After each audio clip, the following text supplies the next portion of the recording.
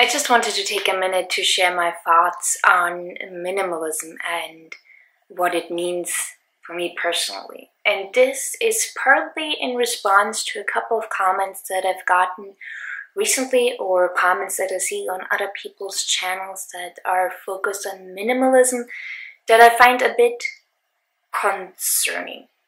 For me, minimalism is simply a tool to gain freedom from the urge to buy things, freedom from the urge to live up to other people's expectations, to society's expectations, and simply freedom to live and create the life that I truly want to be living. There is, in my opinion, nothing wrong with owning material possessions as long as they add value to one's life.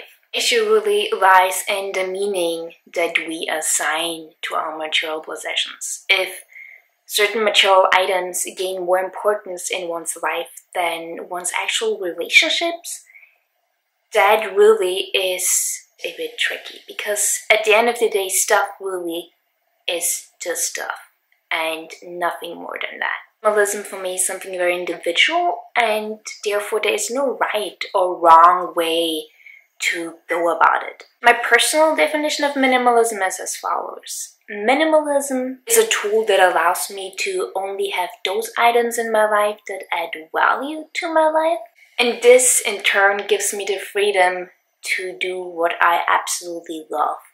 And in my case, this is traveling and moving around.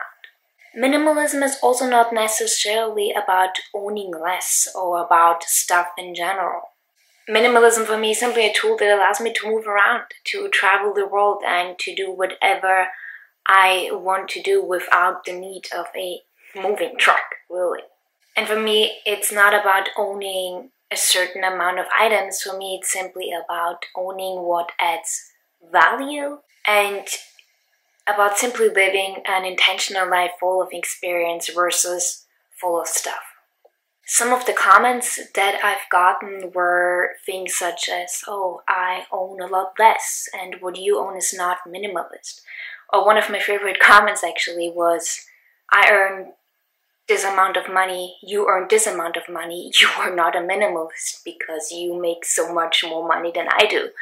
And when I read that comment, I was truly shocked, because that is so far from my definition of minimalism.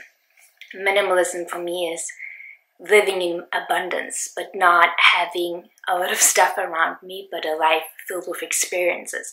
And of course, money to a certain extent can help you experience those things that you want to experience. Minimalism is simply about focusing on the things that are truly important in your life. Relationships, hobbies that you want to pursue, finding your passion, living your passion. And if a collection of lipsticks truly brings you joy and you use them every single day, then by all means go for it. But if that very collection or something else in your life is holding you physically back, then I would say simply let go of it.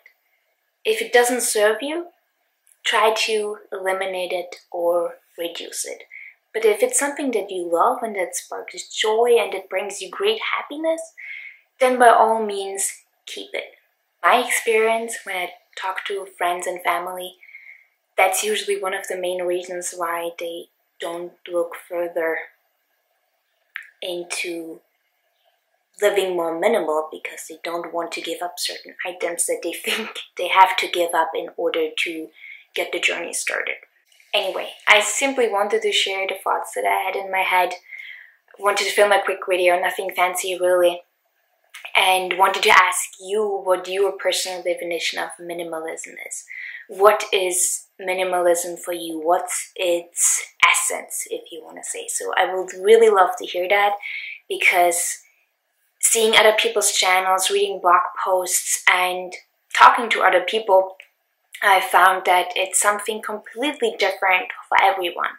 And all our life situations are obviously completely different. Some of you might have kids, some of you may be retired, some of you may be living on the country, Some of you may be living in cities, some of you live in hot climates, some of you live in cold climates. Some of you may be living in a place where it's really hot and really cold and all those things. We're all different, yet we're all the same. We're all spiritual beings. We're all here for a limited time.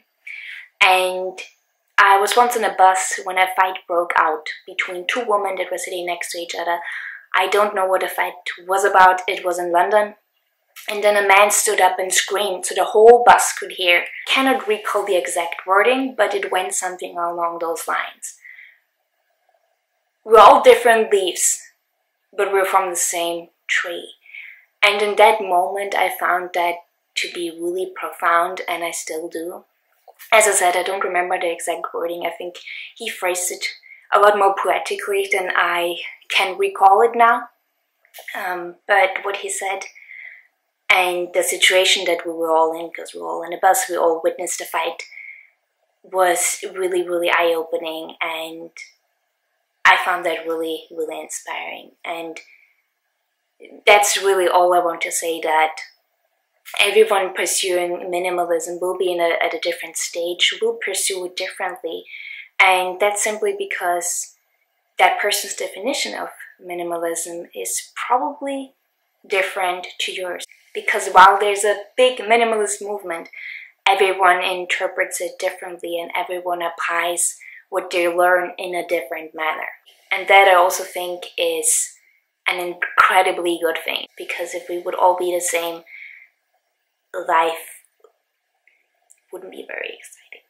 Anyway, this is probably quite rambly because I simply wanted to speak my mind and share what I wanted to share with you today. I would love to hear from you as always. Have a lovely day and see you guys next time.